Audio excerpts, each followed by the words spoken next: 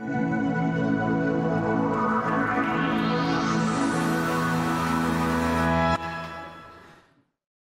our next speaker is going to share how God's guidance and love helped him to overcome all the anxieties that came with the pandemic. Welcome, Adrian Villanueva.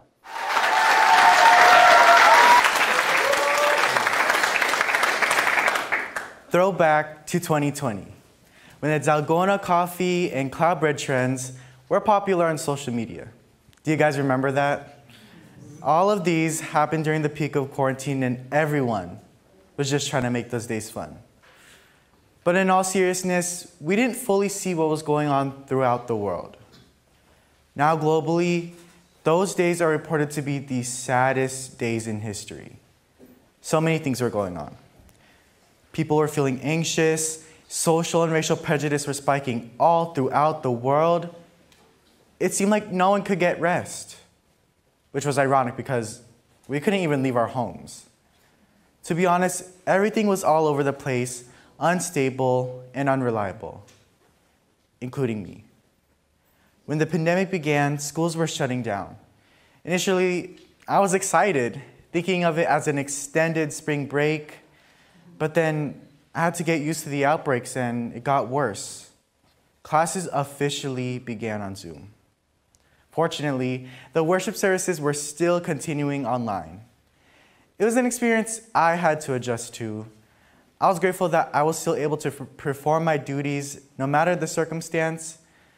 But like everyone else, I wanted to be in the chapel so badly. At the beginning of quarantine, I sat in my bedroom 24/7 and endlessly watching videos. I would go to sleep late at night and wake up late in the afternoon. This pattern affected the way I was living socially and mentally. I was so isolated. The relationships and friendships I had were rapidly falling apart, and I even got into consistent arguments with my parents because of my grades or how behind I was in my schoolwork. Before all of that mess, though, I was a hardworking student. I was warming up to middle school, getting used to finding all of my classes. Things were going great. I just didn't have many friends. But the most important thing to me was that I had a 4.0 GPA, a number that would practically change my life. There definitely was pressure to succeed. If I saw that number drop to lower than a 3.8, I'd panic. I was the type of student to walk up to my teacher and immediately ask, how can I get my grade back up? Academics was my strength.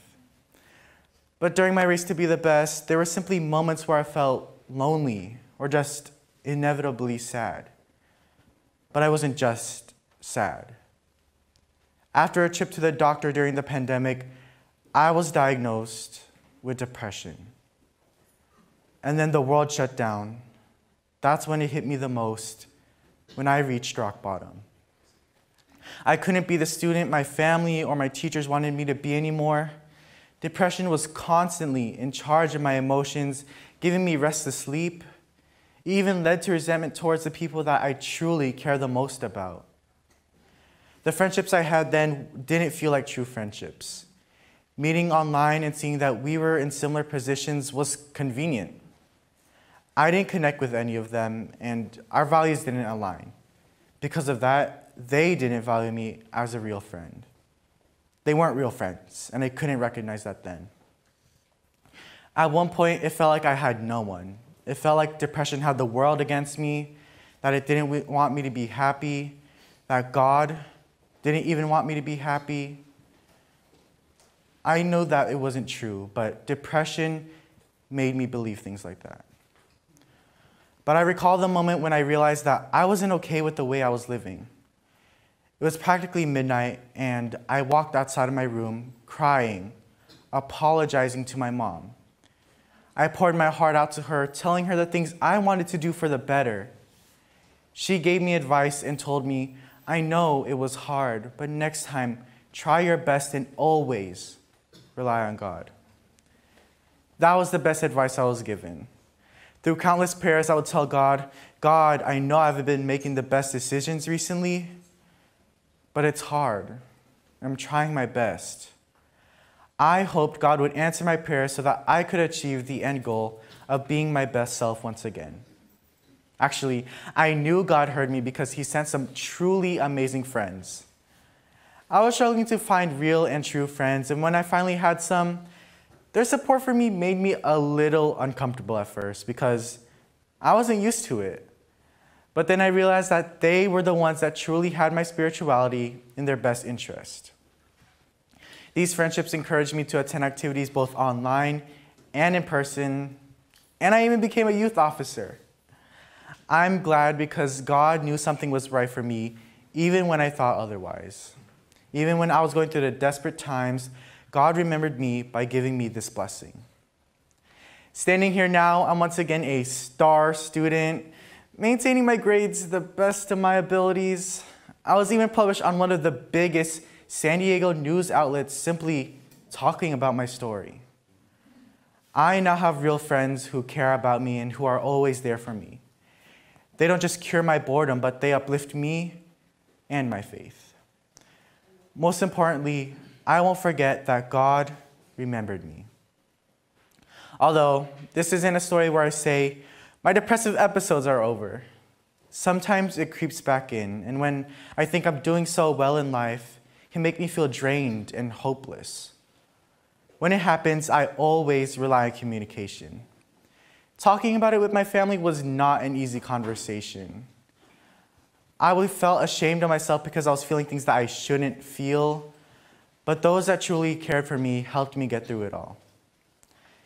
Even though the pandemic was hard to bear, I came out of it with a deeper understanding between myself and God. The bond that truly means the most to me and the one I took for granted.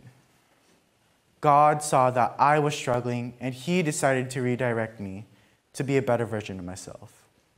He gave me the mindset I needed to overcome all of my problems.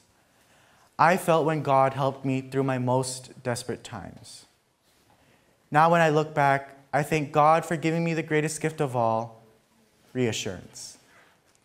My advice is, no matter how young or old someone can be, they could be going through the toughest times. Always check up on your loved ones. Remind them or yourselves that God is one prayer away. He will listen to you. The phrase, God wouldn't give you something that you can't handle, didn't really resonate with me before. But I realize now it's true.